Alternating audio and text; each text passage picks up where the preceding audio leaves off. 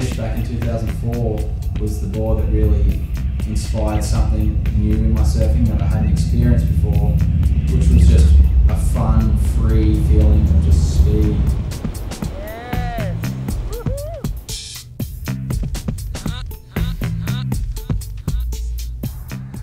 In San Diego on the Simmons board was an awesome experience.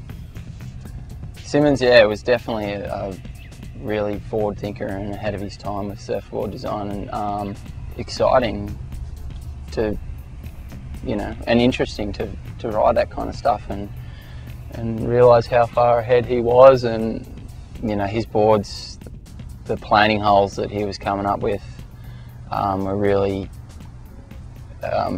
you know, the designs are still really what we're using right now, you know, just with a little bit more knowledge of, you know, rails and concaves or whatever, or fins. The 6.0 mini Simmons board, you know, that just goes to show what kind of level he was thinking on. You know, the fact that we can surf that board now, you know, fairly modern, and you know, be still hitting the lip and carving and getting tubed and all that. You know, for a board made in the 50s, that's awesome. You know, that's amazing, and you know, it goes to show how onto it he was.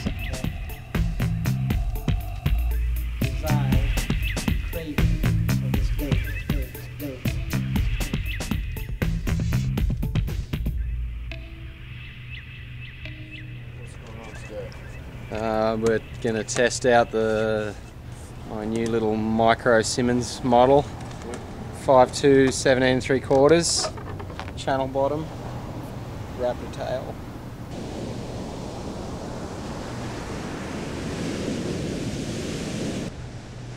I feel like I'm getting pretty close to that ideal of performance that I've always looked for.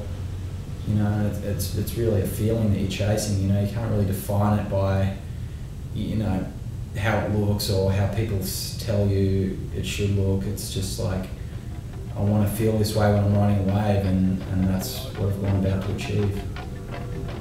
Why do we remember the past, but not the future?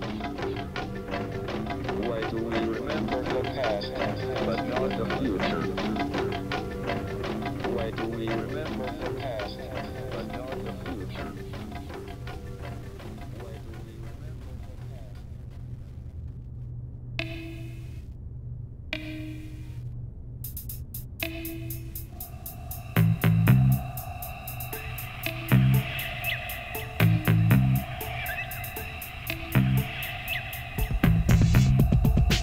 To be free to just think and feel and interact with the wave as purely as possible without any object getting in your road, which is the board, you know. So ideally you want to build a board that it doesn't exist, or it is close to the thing that you don't even know it's there, and you're just surfing, you're just riding the wave, you're just interacting with the ocean and nature.